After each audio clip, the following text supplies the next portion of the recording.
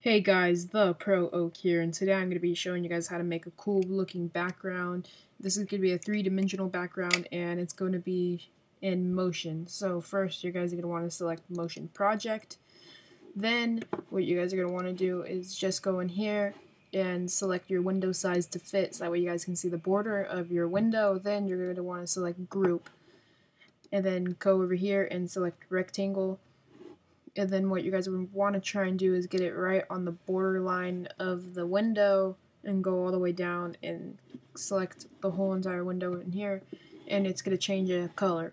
So then what you guys are going to want to do is go up to Object, and you guys can type this in or hold it. It's Shift Command L. That's the command to get a new light.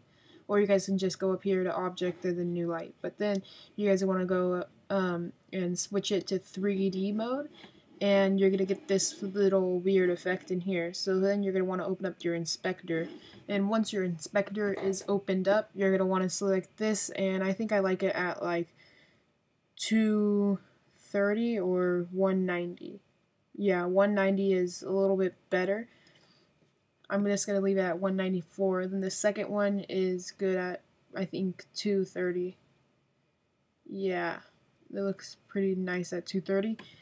And if you guys want to change the color of this, you guys just go back in here, and here's the group, but you guys want to select rectangle right here, and it's going to say fill, and there's the color that it's at right now, and you guys can change the color over here, and like this one, and you guys can just change it all around. And if you guys don't like one of the options that you set it to, you can just always go back up here to new light or light and change the intensity levels and all that other stuff. So if you guys like this motion tutorial, go ahead and give it a like down below.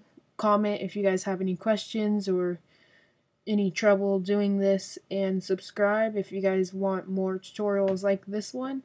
And also, if you guys have a recommendation, go ahead and leave it on my Facebook page.